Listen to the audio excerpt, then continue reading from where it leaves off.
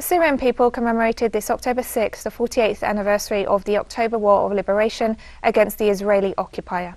This occasion takes on special significance at a time when Syria is making progress in regaining its prominent position at the Arab, regional and international levels following the liberation of large parts of its territory from terrorist groups and other foreign invading forces. We have more in the following report with our correspondent Hisham Wanas.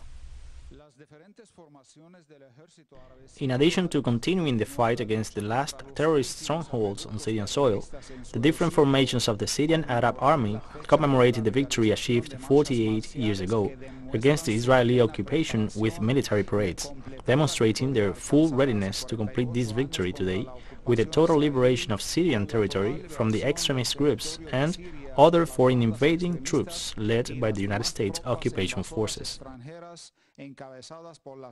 The soldiers of the Syrian Arab Army are the shield that defends our homeland against the attacks of the enemies. And on this date, we congratulate our brave soldiers and reaffirm our confidence that their efforts in the field will soon culminate in the liberation of the entire soil of the homeland and the recovery of our dignity, just as the Syrian soldiers did in the October Liberation War.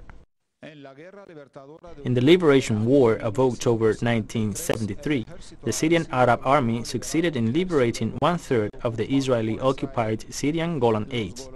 The Syrian Golanese, who remained under Israeli occupation, promised on this date, like all their compatriots, to follow the example of the Syrian soldiers who fell as martyrs both in the October War and in the current terrorist onslaught imposed on their country, until the total liberation of their homeland, Palestine, and the other Arab territories occupied by the Zionist Israeli entity.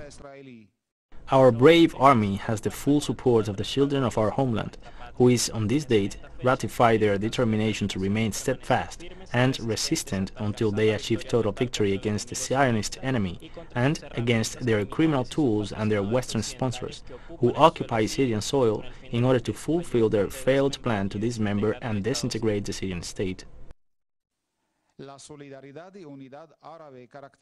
Arab solidarity and unity marked the scenario during the October War of Liberation. An Arab rapprochement this is resurfacing today